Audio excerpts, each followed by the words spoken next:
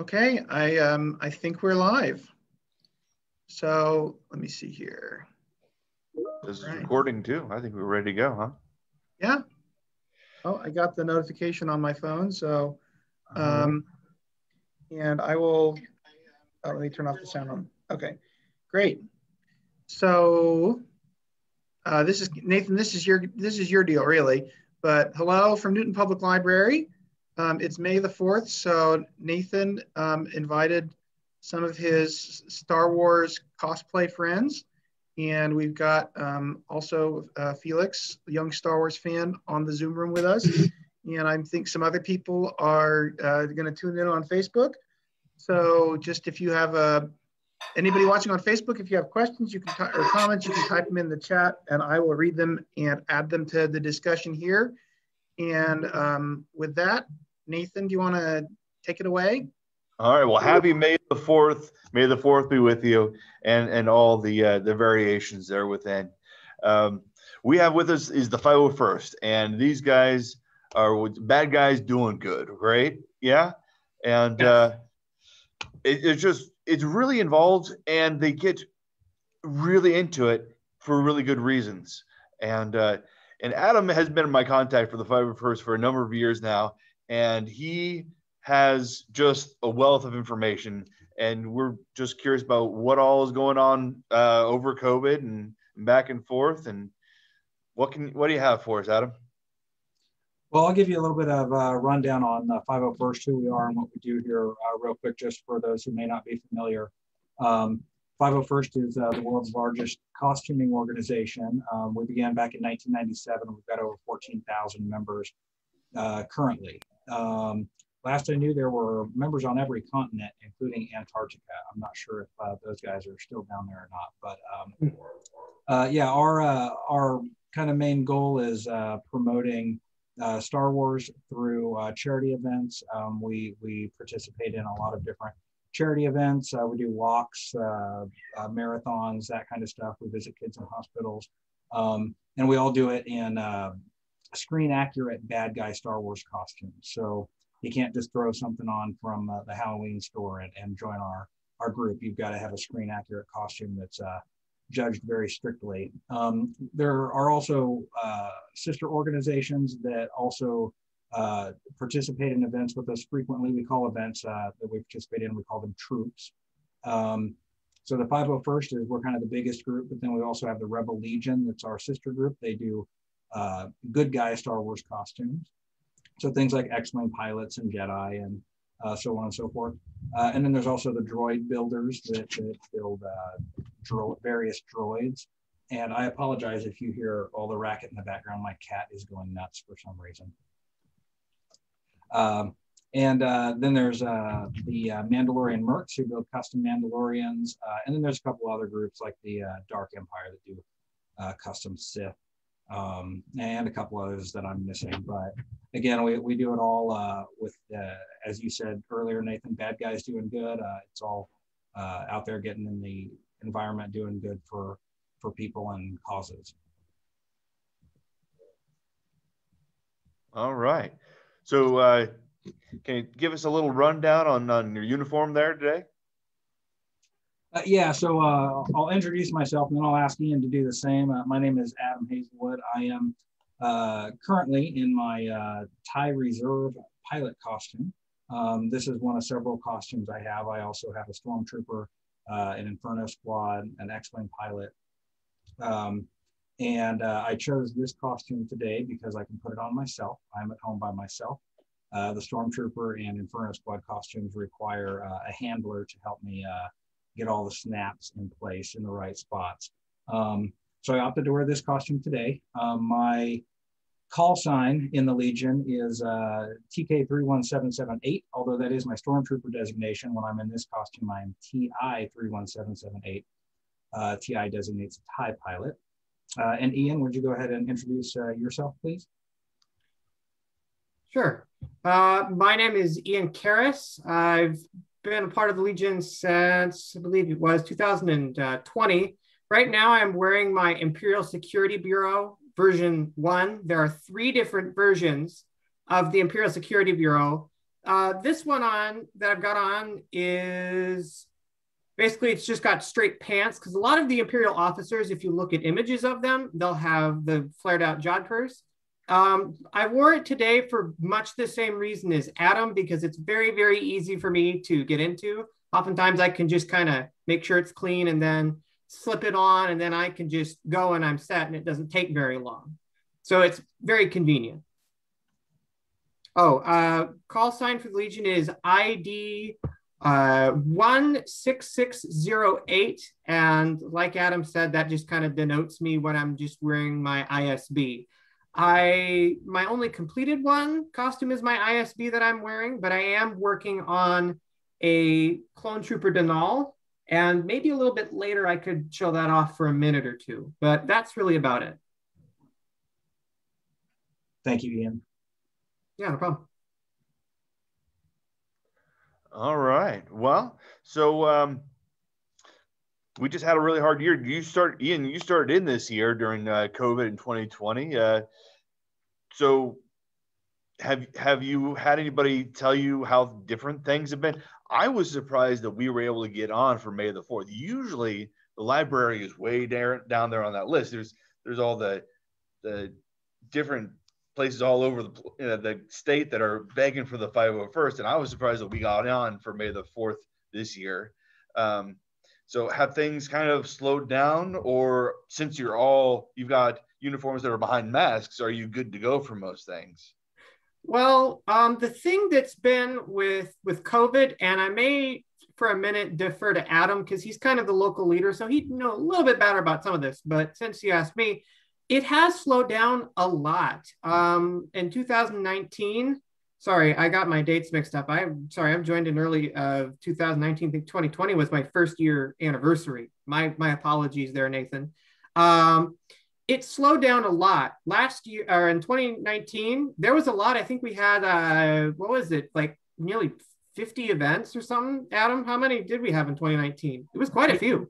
Yeah. So in calendar year 2019, our squad participated in 48 events in our region. I was going to say it was around like 50-ish. Yeah, it was real close. When we were getting close to the end of the year, I was getting a little ambitious, and I was wanting to squeeze in 4 more so I could say we did 52 events, 1 for each week. Didn't quite happen. We participated in 48 events in the year.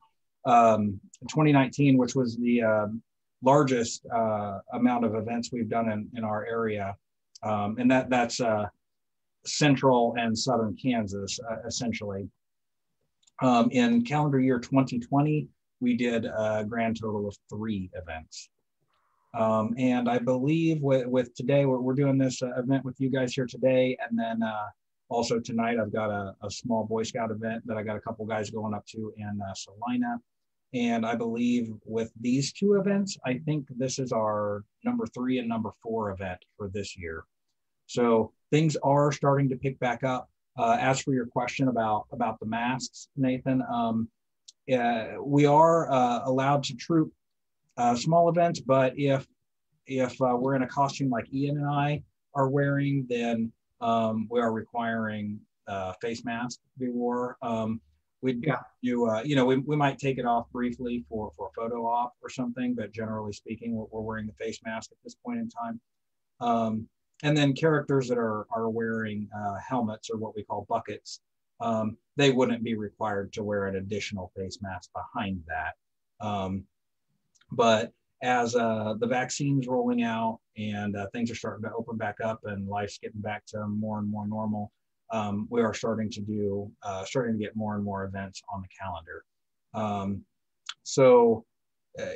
A place to keep up with that for us, by the way, I don't know if you've got a place where you can share links or something, but our squad here in the Wichita and central Kansas area is a Great Plains squad.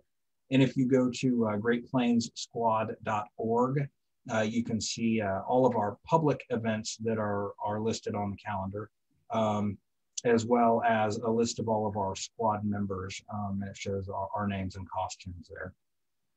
Sam, is that something we can toss on to Facebook Live? Yeah, I can put that up on I can put a link on the Facebook Live for sure. Yeah, put it. Maybe put it in the chat. Yeah. What the link is. I was cross posting our live stream to different pages. There you go.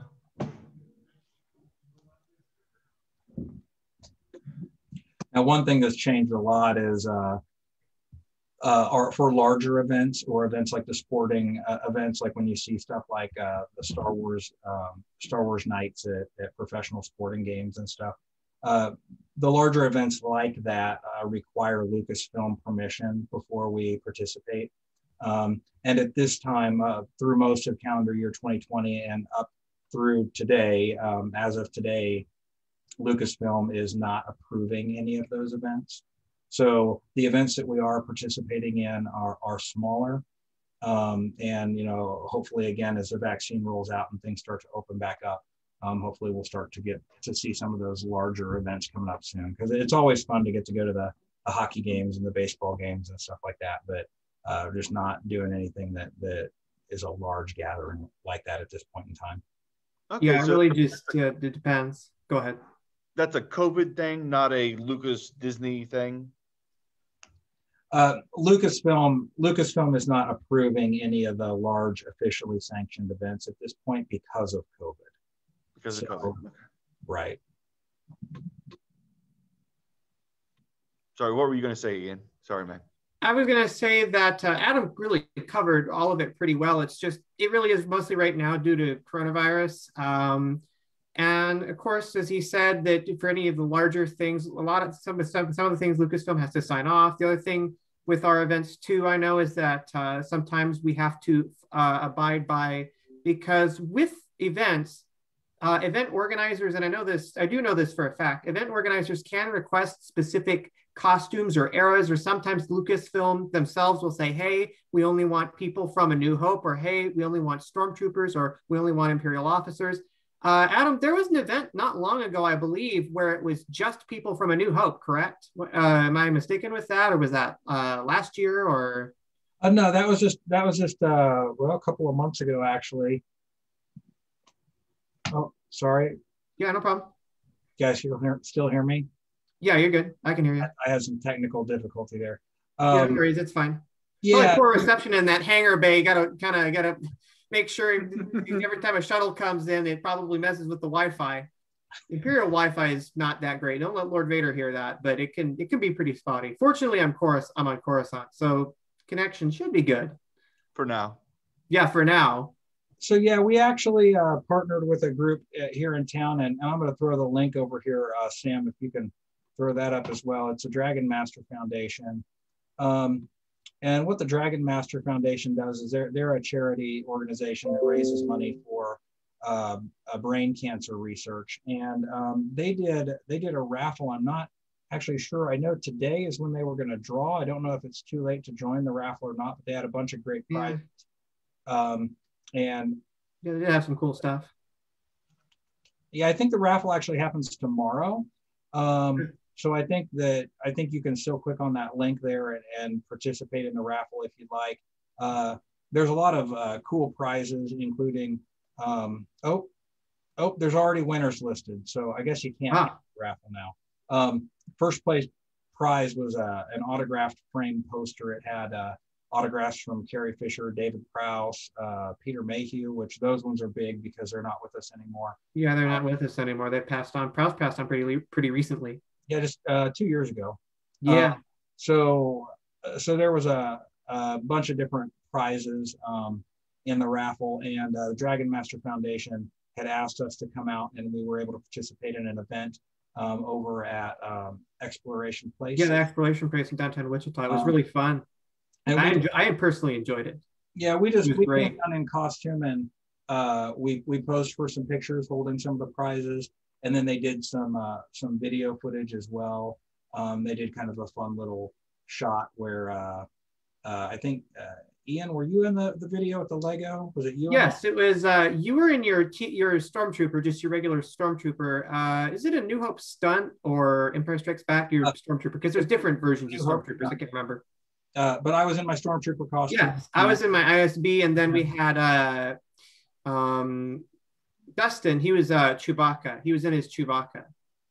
So I was in my stormtrooper, and Ian Yes. was in his Imperial officer, and we were building Legos, and Chewbacca showed up and wiped them off the table. Yeah, it was pretty fun. I was good. Did a fun little video of that. And so it was fun to be able to get out there and do something again. Yes, absolutely. The people from the Dragon Master Foundation too were very nice. The cameraman and was it the vice president of the organization was there as well. Very, very nice as well. Just everybody out there it was wonderful that day. I just really do specifically remember that. It was great. And that was actually, we did that out at the Exploration Place here in town. And we've done several different events out there at Exploration Place, and it's always fun going out there. Oh yeah, absolutely. So when he had the Chewbacca outfit, did he use the voice box, or did he actually, make the noise? Unfortunately, that'd probably be a good question to ask Dustin, the guy who has the costume. Unfortunately, he's not with us right now, but I believe he has a voice box that will sync up. Unfortunately, I don't know much about that, but I believe it's an electronic voice box or a voice changer of some kind. Yeah, I don't remember. So as Ian was talking about earlier, his other costume he's working on, like I said, we have to get approved for our costume. So Dustin has been working for a while now on his Chewbacca costume, but it is not yet approved on the Rebel Legion side. I am not as familiar with the Rebel Legion as other members are, and I've just got the one costume.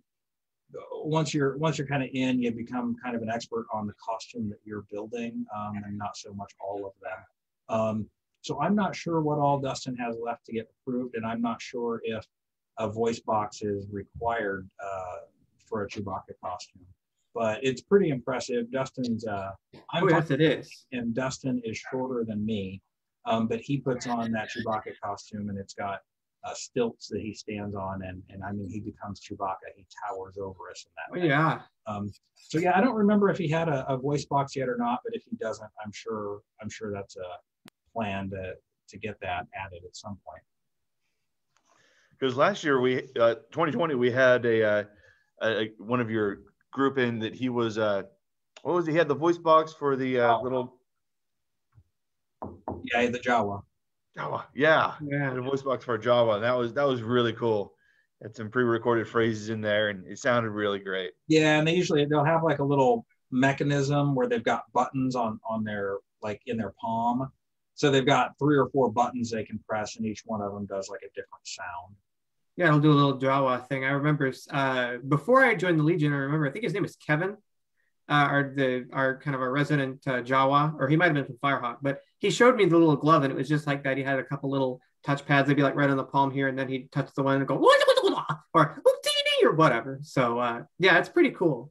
It's pretty cool to have that, because it brings a little bit of a new depth, because it's kind of like one thing to have an imperial officer, and of course the full costumes where you got a bucket and everything. It really is impressive.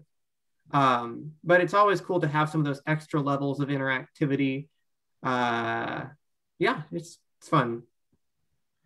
And you can see those costumes where sometimes they're just a little bit off, but it looks like a Dollar General version. You just, even a small bit off, and it just takes the whole magic away. But yeah, it's done really well. It sucks it right out. Yeah, and that's the thing with the Legion is it's kind of that one step above, if you will, because it's like if you want to go to Rubies or this and that,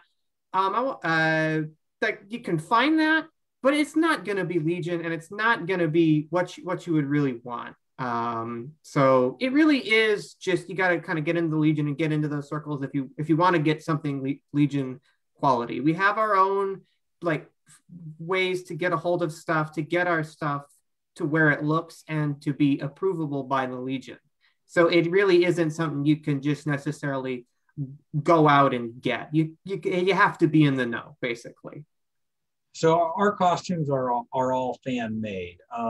Yeah. So there's, I don't know how to sew, so I had to get a hold of somebody who did, that was able to put the flight suit together for me. And we sourced parts from various different places. But yeah, the costumes that you buy off the rack are not ever going to be Legion approved. Yeah. Now there is a group called I'm blanking on their name right now, Galactic Academy. And Galactic Academy is for members who are interested in costumes that they're not 18 years old. In order to be in any of the legions, the 501st or the Rebel Legion or the Mandalorian Mercs, any of those, you have to be 18 years of age or older. That's bad news for Felix. Well, the Galactic Academy is there for members that or fans that are interested in having a costume but aren't of age yet to be in one of the legions. And those the Galactic Academy costumes, those do not have strict regulations like the adult legions say. You could go and buy a costume off the shelf and add on and be a part of the Galactic Academy. And we've got a lot of Legion members that will have children that are interested in costuming, but they're not old enough to be in the Legion proper. So, they get a costume and join the Galactic Academy, and then they come out and participate in troops with us as well, often. Most of the time, the smaller events that we do, we'll do 501st, Rebel Legion, all the different clubs just kind of come together. 99% of the things we do all as one group, and often I don't even think of us as separate clubs. We're all kind of intertwined. There are occasions where only one group is requested. Most often, 501st, like people request Darth Vader and Stormtroopers specifically. But 99% of the event are joint events, and we allow children that are in the Galactic Academy with costumes to participate with us as well. Well, my next question is, before we move on to other things in the Star Wars universe, we've got patrons logged in here. Any of you have any questions you want to ask over video real quick? Some meaningful looks over there from Felix and Elizabeth. And you can Chad, also I'm glad type you in the joined chat. I was surprised that Chad, I kind of expect you to be in some sort of a uniform yourself.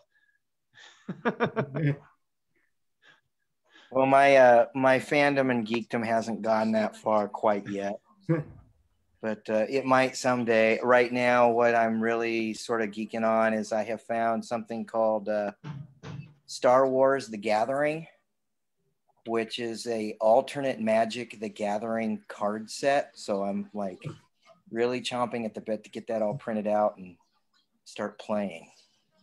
Huh. Yeah.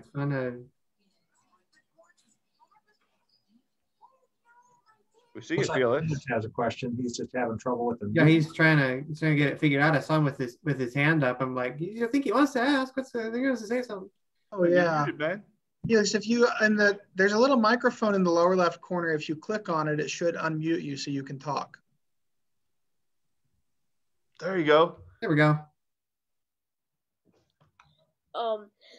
What planet was Chewbacca born on? Well, live on.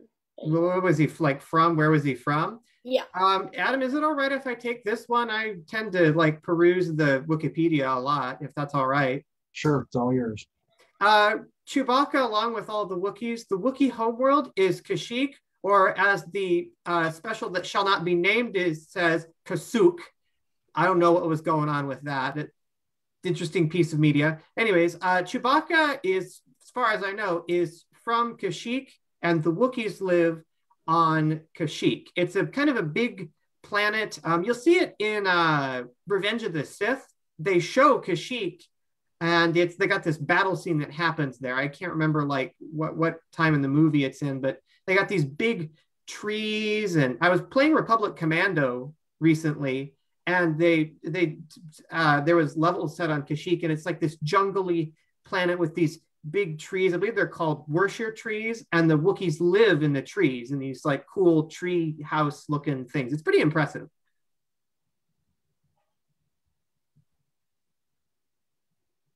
All Cool. right. Well, yeah, I have a question. Okay, go ahead. The the last 2 years, I mean, the Mandalorian has probably been, I mean, season 2 came out since a year ago when we did this. So I'm wondering what's the level of interest in the Mandalorian or any Mandalorian costumes in your guys' community, and like what's the difficulty level to actually make all that armor, all that shiny armor? That's a good question. I think the thing is neither Adam or I are working on one. We know people who are. We know people who like have made, not specifically like, there's been an uptick. There's been an interest, a surge in interest in those. That would be like the Mandalorian mercs, which is where you do like you. It's this kind of this interesting exception. It's like it's a costuming group, but it's specifically for like Mandalorian characters, and like if you want to do a custom Mandalorian character, they do that. It's interesting. I would encourage people, if you want to do that, to go check that out. I'm sure Adam would as well. Of course, in the Legion, I do know that there are specific Mandalorian costumes that are approvable in that. Like you have Boba Fett, and there's a couple different versions of Boba Fett that you could do. You could get approved. There's Jango Fett too from Attack of the Clones. My guess is the named characters from the Mandalorian are, if they're not already a part of the CRL, which is the Costume Reference Library, which is basically a big compendium of all of the like currently recognized and approved costumes of the Legion. So everything from stormtroopers to Imperial officers to bounty hunters to clone troopers to whatever. That would be the place to look for, at least for the Legion, all of the costumes that you could do and that are recognized. Anything beyond that, I honestly wouldn't know. And unfortunately, I'm just not too familiar with the Mandalorian costume making process. Like I've heard things and I've had a couple people explain things to me, but my guess is I'm just, again, like Adam said earlier, we tend to be experts in the costumes that we make. So I can't really answer much. Adam, do you have anything you think you could add? Because unfortunately, I'm kind of drawing blanks. So since the Mandalorian show came out, there's been a huge interest in Mandalorian costumes. As Ian mentioned, the Mandalorian mercs, they do custom Mandalorian costumes, and a lot of people kind of gravitate towards that. In the 501st and the Rebel Legions, we do only screen accurate costumes. So yeah, there's not any opportunity or room to customize or kind of make it your own. Like you have a very strict set of guidelines. And with the Mandalorian mercs, you can customize, and so they've always been popular because people like to kind of take that concept of the Mandalorian and build their own. And when the Mandalorian show came out, interest in that particular costume group skyrocketed.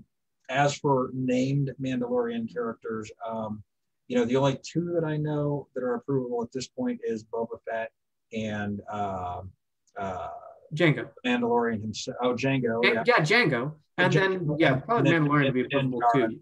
Din. So, yeah.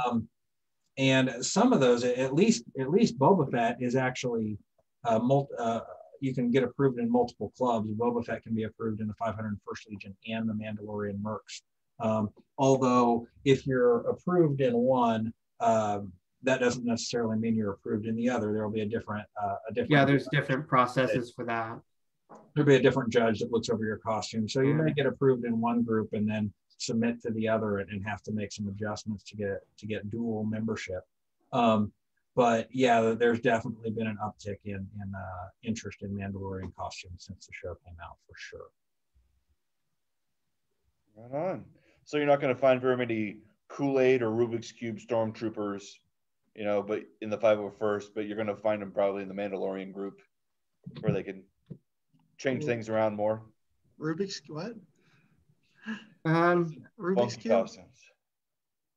I mean, there's people who will, if I may for a moment, Adam, there's people who will do like custom, like specialty stormtroopers where it's like their own thing and it's not screen accurate at all. I kind of get what you're referring to. I've seen like a tracksuit stormtrooper where it's a regular stormtrooper, but he's got it all painted to look like red and white Adidas or something. And he's got like a full tracksuit, and I think he carried around like a boom box, like an 80s boom box on his shoulders.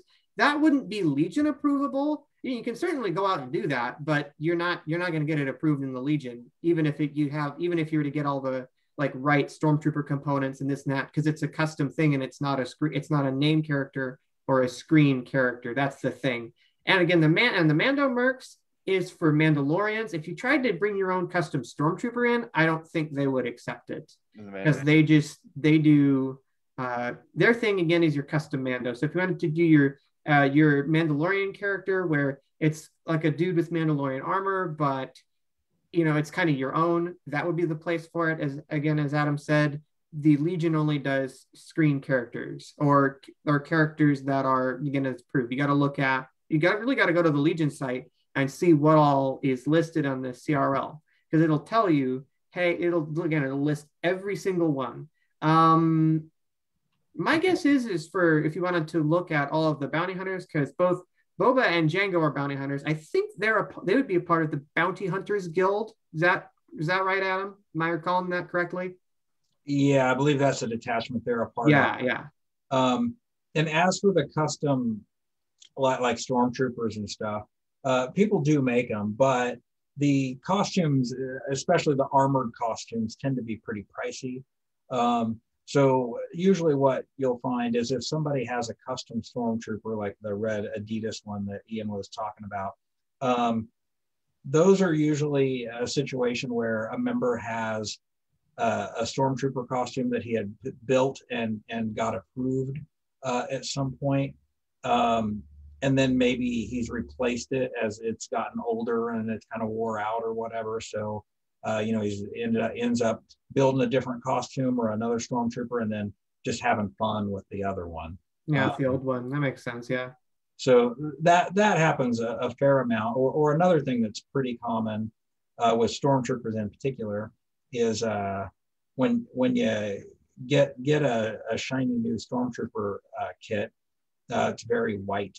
But over time, you start to develop cracks, and sometimes it'll start to yellow. Yeah, it depends on the material. Sometimes it'll yellow really bad. It can, right. So when you've got older costumes like that are starting to wear out or discolor, a lot of those end up becoming sand troopers, because then they can just take a shiny stormtrooper or what's left of a shiny stormtrooper and weather it up, and then the cracks don't matter. Like at that point, it just looks more authentic because it's all flavor for the costume and the approval process. It gives it that worn, because you mentioned sand troopers, and it really does when you have something like that. And as long as it's still functional and the pieces are intact, because if it's too badly damaged, then obviously you can't wear it.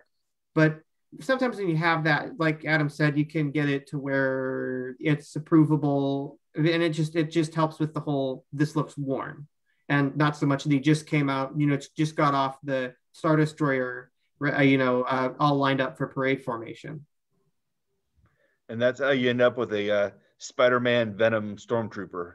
Yeah, you kind of get all those things, because at that point, because once a costume like that gets worn to a certain point, or it's got enough sort of like iniquities, then yeah, it's not really going to be, it's like a little unsightly to wear, because it's like if you're trying to just do a regular stormtrooper that's supposed to be nice and neat and pretty, but it's kind of starting to yellow or it's got a crack, it's like it just doesn't look very, it's not very becoming of the members. So like Adam said, people get another one or get a new stormtrooper to make sure that the armor is all good, and then they can, the old one kind of becomes like almost like a blank slate. It comes like a fresh canvas.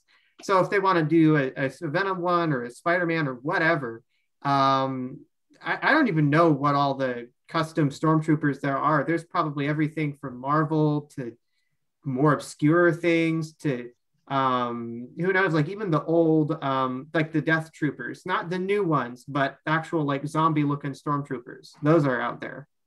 But I don't know if I don't think those are approvable. I think actually I think there is a zombie trooper. There is an actual Death Trooper. That's interesting. I didn't know that. I thought that would be that would be non-approvable, because that was kind of from the old Legends. There So most of the costumes in the 501st and Rebel Legions are things that we've seen on screen, like in the well, let's see, 11 feature films now. Yeah. And also then branching out into a lot of the animated properties. But there are some older stuff from what's called Legends now. So for anyone who doesn't know, when Disney purchased Lucasfilm back in 2012, shortly after that purchase, they took all of the existing novels and comic books and video games and eliminated that as a part of the official canon story. And then they've rebranded that stuff Legends. So they still produce that content, or they still publish those books and stuff, but they're under the Legends banner and they're not officially a part of the story. And then everything that Disney has published going forward from that has been a part of the canon, with a few exceptions like the Lego stuff and I don't know if you guys saw, but there's a Simpsons special that came out today that's just a little 3 or 4 minute short that's on Disney Plus. There's a few things like that that are not canon. But the stuff that's Legends, stuff like the Stormtrooper, the zombie Stormtrooper, Mara Jade, some of those characters are still approvable in the Legion, kind of grandfathered in. They were a part of as a part of the Legends. They're not the costume reference library. There aren't new characters being added to the costume reference library that are Legend status now. But if a character had been, if a costume had been approved prior to that changeover, then those costumes still exist in the costume reference library. Yeah, and they're still approvable. Yeah. So I'm stuck thinking about zombie stormtroopers. They wouldn't be able to bite each other with the helmets on. So was it actual zombies, or was it like some Sith did some necromancy kind of thing? I could see necromancy being involved in the Sith world. From what I can recall, unfortunately, I have not read the novel, but I have heard about it. It was what was it? Black. It was, from what I can tell, at least in the Legends continuity, there was some sort of Imperial project going on. I think it was like, reviving people or looking into some kind of like necromantic capabilities, and then it basically turned into basically a zombie story, but Star Wars. Standard. Yeah, I read the book way back when it came out. It was called Death Troopers, and it was, they weren't your traditional bite you and you turn into a zombie, if I remember correctly, but they were. Well, I think it was more like almost like a Resident Evil plot line where it kind of something like that. Yeah, some sort of genetic experimentation gone awry or something. I don't know. It was a fun book. I enjoyed it, but it is Legends now. So as far as content goes, with the Disney and everything else, it's kind of all happened around the 2020 range and Disney Plus. I only got Disney Plus at home because my daughter really wanted to watch the Mulan movie, so we signed up for all that, and then I really got hooked on Mandalorian and all that. What do you think about the whole Disney coming in with the Disney Plus? Has that been a real boon? Disney Plus, there's obviously a ton of content that's come out. We've got 2 seasons of The Mandalorian. We got an extra season of the Clone Wars just today. Bad Batch started. Yes, I watched that this morning. First thing I got up, I watched that. Spoilers. No spoilers. I wasn't going to say anything other than I thought it was a pretty good start. Maybe not the greatest start, but I thought it was pretty good. I'm going to have to keep my eyes on that series. And then outside of that, there was an additional 10 projects between series, live action series, animated series, and I think a movie or 2 thrown in there that was announced. And almost all of that, if not all of it, is coming to Disney Plus. It seems like Disney's kind of switching over to a little bit more of a focus on their streaming service. I'm a fan of it. Some of the content's better than others, but I'm excited to see what's coming. It's nice to see that it looks like they're throwing some money at it. Oh yeah, and the technology is really impressive. I don't know if any of you guys have watched the making of stuff for The Mandalorian, but I've seen a little bit of that. They have an environment that they call the volume, and it's essentially a large set but it is surrounded by LED screens all around it and on the ceiling. So think like in a green screen situation where you'd have a green screen and then the environment is added in post-production via visual effects. Using the volume, they actually project the backgrounds onto the LED, or they're displayed on the LED screens above the actors and around them. And then so the actors on the set actually see they see the environment. They're not just seeing a green screen, like they actually see the environment. And so if there's a mountain off in the distance and you've got Mando is there with his, shiny helmet, and you see a reflection on the mountain, like that's actually a reflection of the mountain that's being displayed on the screen that the actor can see in person. So they don't have to go in and add that after the fact. And, there's a lot of actors that are very big fans of that because it helps them instead of just seeing a green screen and having to imagine what they're seeing, like it's right there. And that's very impressive technology, and allows them to do larger kind of more movie-like production value on a much smaller budget. And we're starting to see other movies and TV shows take advantage of that. I believe it's Thor: Love and Thunder, which is the new Thor movie coming out. It's being directed by Taika Waititi, who directed several episodes of The Mandalorian, and he is the voice of IG-11 in The Mandalorian. He's directing the new Thor movie. He directed the last one as well, but he was sending out some pictures from the set recently, and they're using the volume on that film as well. So it's starting to branch out to other stuff, which is super cool. Nice. So it's actually like giant TVs, or is like projection TVs? So it's some sort of LCD or LED display. It's not a projector. Okay.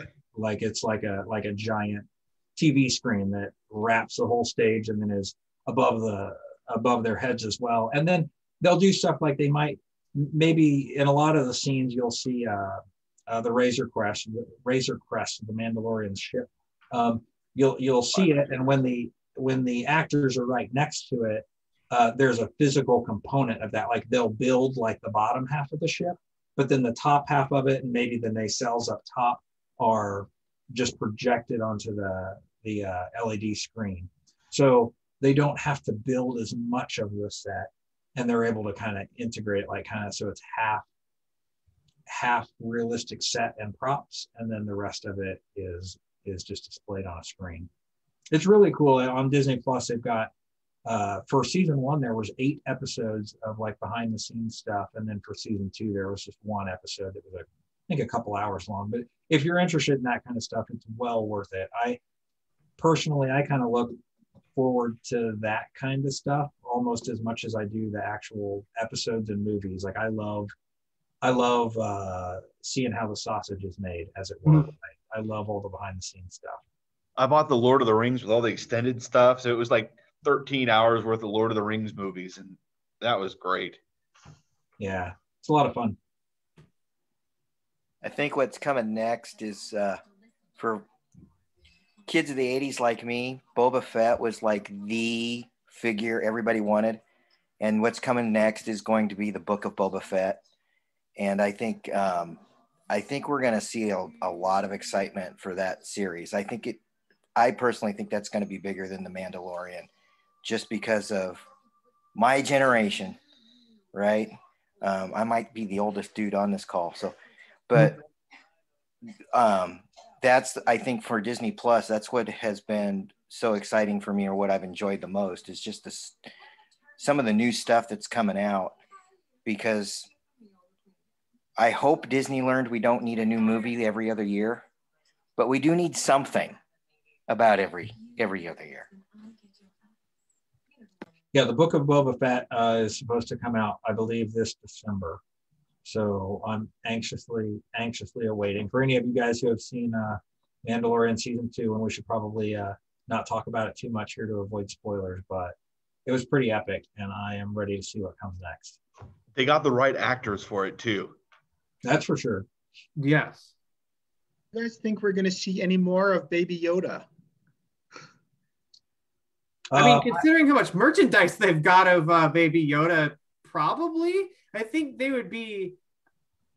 It's Baby Yoda's probably gonna be around for a while. I don't like have any. Oh yeah, Baby Yoda will be around for precisely 2 years and then they'll be done with the character. I don't have any predictions like that, but I think Baby Yoda will still kind of stick around. If not in the main series stuff, then there'll probably be plenty of references or appearances or cameos by Baby Yoda in spinoff material or merchandise. Like they're not gonna Disney's not gonna just let that go because the interest in the demand for Baby Yoda merchandise was so ravenous that it was insane how popular just Baby Yoda was in addition to the Mandalorian. I imagine they'll find a way to get him back in there one way or another. He's huge, obviously. So oh yes. So I'm sure we'll see him again at some point. The social media demand and the demand for his merchandise that went on for a year and a half when we didn't even know his name. I mean, there's no way they can let that go. Yeah, they really struck gold, and it's in a way it's almost like one of the easiest things to do. You just take something, make it small, and then make it cute. It's like you take it, you make it small, and you give it big eyes. That's like one of the most like appealing like aesthetics to the human brain is just something small with large eyes. I think Felix had a question. Okay, go ahead. My cousin thought Baby Yoda didn't have legs.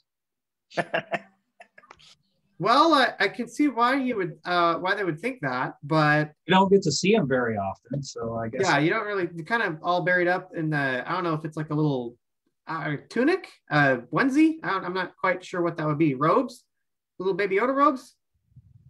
It's a puppet. well, Baby Yoda's a puppet. He is. He's a puppet on the. That's interesting. I guess they did use puppetry and not just CGI for Baby Yoda. Yeah, they did do some puppetry for Baby Yoda. I mean, the original Yoda from Empire and Return of the Jedi was a puppet done by Frank Oz, legendary Frank Oz. And they also, I want to say, brought back Puppet Yoda for Episode 9. They did some puppetry, and then they just kind of made it look all Force ghosty in edit. Or in post or whatever to kind of give it the whole, that. There has been a lot of focus since Disney bought Lucasfilm with all their projects. There's been a lot of focus on more practical effects. There are a lot of fans that were unhappy with the prequels because of the amount of CGI in those films and didn't feel like they really lived up. So there's been a lot of focus on the practical effects in these new projects. And I find it really interesting myself. I can certainly understand the viewpoints. There are some CGI elements of the prequel trilogy that don't hold up real well today, quite frankly. But at the same time, I believe still to this day, Revenge of the Sith, episode 3, which was a prequel film, I believe still holds a record for the most practical effects and sets built. There were a lot. They were just enhanced with CG, and George Lucas back in the 70s when he made the original Star Wars was really pushing the envelope when it came to technology as far as movies are concerned. And I mean the modern landscape of visual effects would most likely not be anywhere near where it is today without George Lucas and his push. And I feel like famously when Jurassic Park came out is when George Lucas said, okay, technology has finally caught up to my vision and I can start working on new Star Wars movies now because we can move forward. We have the technology. And so when the prequel movies came out in the late 90s and early 2000s, that was really kind of early CGI, and George was at the forefront pushing it, just like he was at the forefront pushing digital effects back in the late 70s. That's one thing that personally, I've been a little bit disappointed with the new content. Is as much as I enjoy it, I feel like there's not a lot of technological boundaries being pushed up until we got the volume, which is incredible. But there wasn't any real standout technologies or effects in the sequel trilogy, like we saw with the original trilogy and the prequel. It seemed to me, this is just like my observations, because I think I saw all three of the sequel trilogy in theaters, and I was also did stuff for the premiere in I think that was in 2019 was the premiere of Rise of Skywalker. It seemed to me that those films felt more like they were just using computers for everything than even the prequels. I mean, I do certainly think that you're coming about how some of it just doesn't hold up due to it still being sort of, you know, early HD computer generated imagery. That is true.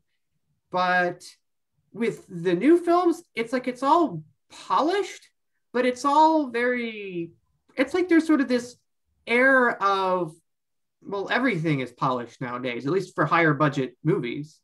And it didn't quite have as much of a, like, it didn't quite stick with me as much. There's been a bit of a mixed reception to that. Some of it's been very emotional. Some of it's been more level-headed, but it's, at least, and this is just kind of me going personal, and then I need to seed so we can keep moving. But it felt more so that the sequel trilogy was kind of just using computers to fill in the holes more than it seemed like with everything else. Like it was just a little more apparent. I don't know. Maybe this is my take. That's just my personal take. Yeah, when they're trying to make digital versions of a claymation creature, it's kind of, it is interesting when they do that. When it comes to the library over 2020, I didn't see a lot of new Star Wars books. You feel like maybe those are not getting approved as fast anymore now that Disney is kind of making all these new products out for the market? Well, so it's kind of funny that you say that. Yeah, throughout the course of calendar year 2020, there was a lot. There were a lot fewer novels and comics that hit, largely due to things just being slowed down from COVID. But this year there have been, I believe we're on our fourth novel. Well, there were 3 adult novels that have released this calendar year so far.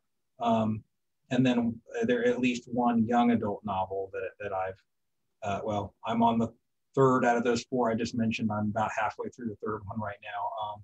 So I'm a little bit behind, but they do seem to have picked up the publishing pace this year versus last. And that's made it a little rough because I mean, we're 5 months in and we've got 3 full adult novels, and normally I think they would have been spread out a little bit more, but since some of them were delayed due to COVID, we're getting them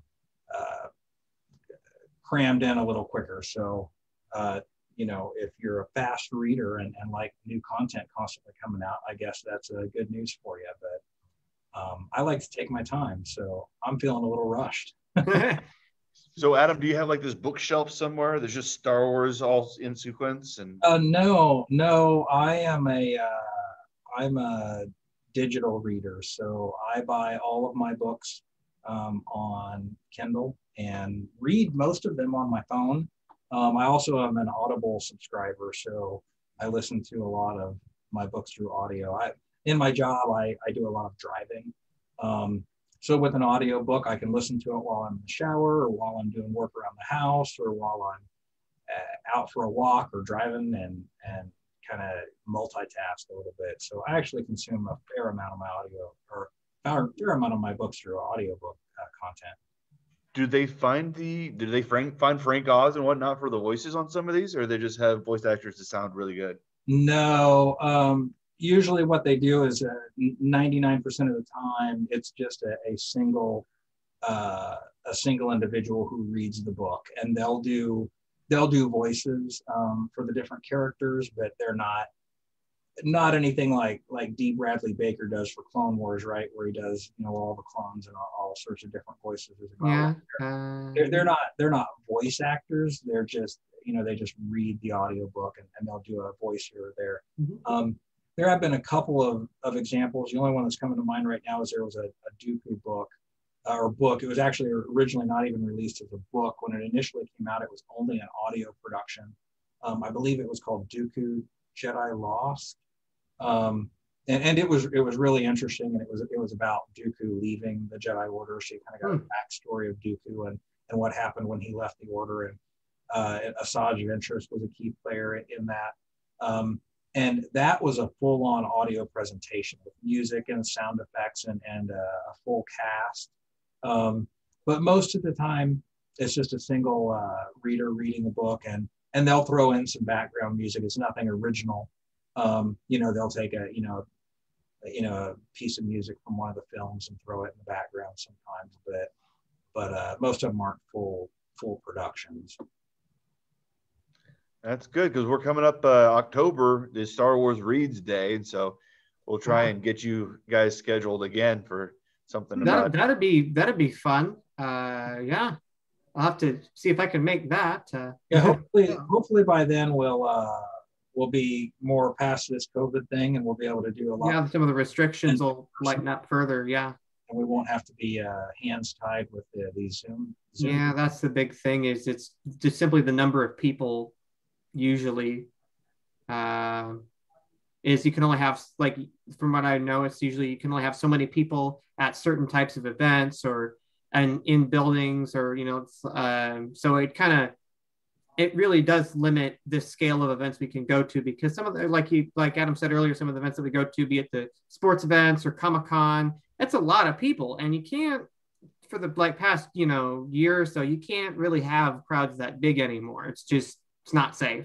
Everybody has to stand at lightsaber distance. Yeah, 6 feet and all that, and so it's been kind of tough for getting those really big events, because it's kind of at those bigger events where you not to say that you can't make connections at smaller things. You absolutely can. You never know, but it's usually when we really have, as Legion members, we have the opportunity to really interact with the public or other people who might be interested, or more are going specifically because they want to see the other cosplayers and whatnot.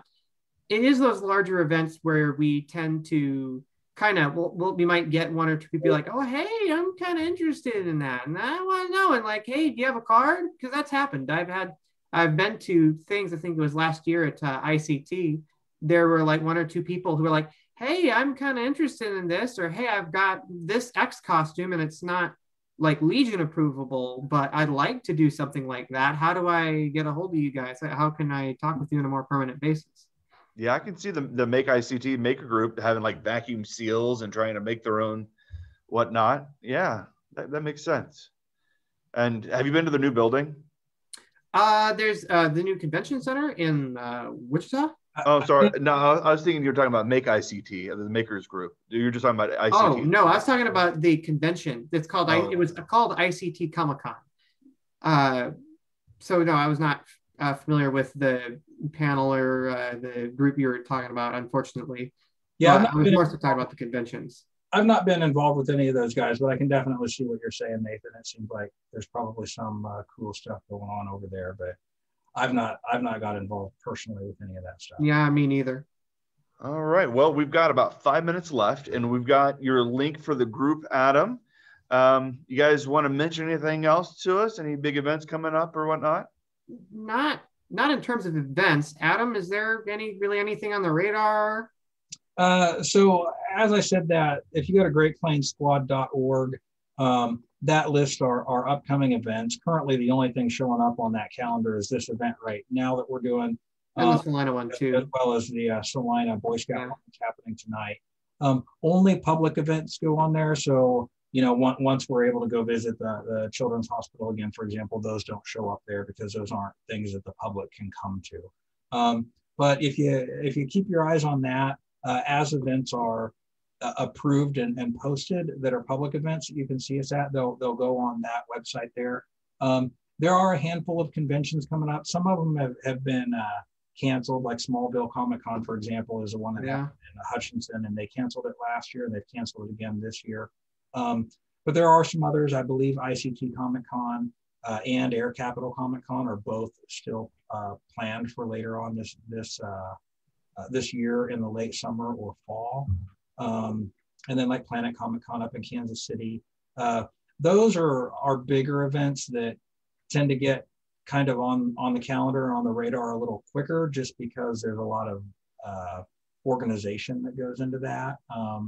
The smaller events are, usually for anybody interested in having us out for a charity event or something. By the way, I usually I like to have a lead time of at least a month usually, so that way I can get the event planned and get it on the calendar and request my members join. Like I said, it is all volunteer.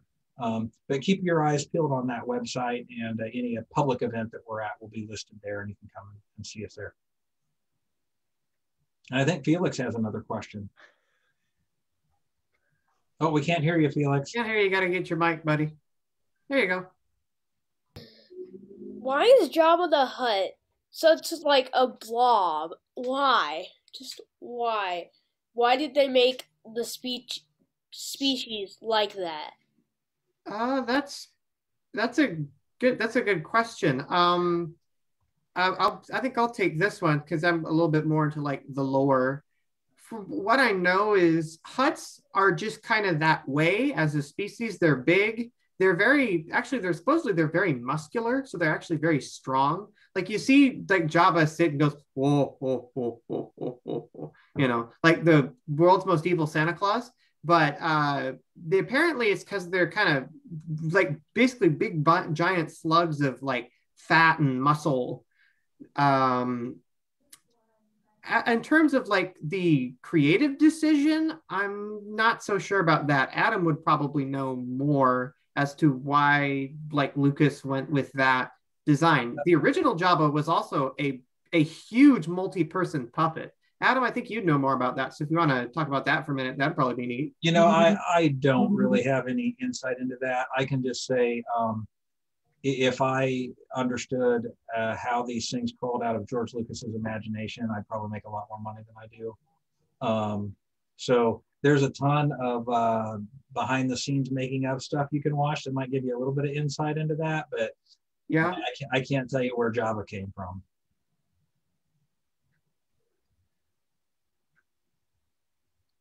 All right. Well, Sam, do you have anything else that we have coming up you want to talk about real quick? Not that has a lot of overlap. In 2 days, we have a event about sustainable farming with Wes Jackson, who is great. He's a big name in the sustainable farming world. So check on our Facebook page for details about that. And I did want to put in a plug, though. We did open for browsing. You can walk the shelves, pull books down, look at them, just like the good old days. So all of our Star Wars books are conveniently shelved together under the call sign Star Wars. So just head over to the Star Wars shelf and take a look. And I know that we've got at least 2 or 3 of those 5 new novels. I think that we try to get all of them, the Star Wars novels that come out. So I did see one with a Wookiee Jedi on the cover that looks like fun. So yeah, check those out. And also audiobooks, we've got those on the Libby app. So if you're not an Audible subscriber, or even if you are, you can probably get listen to some audiobooks for free with your library card. So all kinds of great. The comic books as well are on Hoopla. So lots of great Star Wars stuff to discover at the library and elsewhere. So thanks everybody again for participating. This is a lot of fun. Yes, thank you. Thanks for having us. Yes, thank you for having us. All right, well, may the 4th be with you. Yes, may the 4th be with you. Yes. All right, bye guys. Bye, thanks again for having us.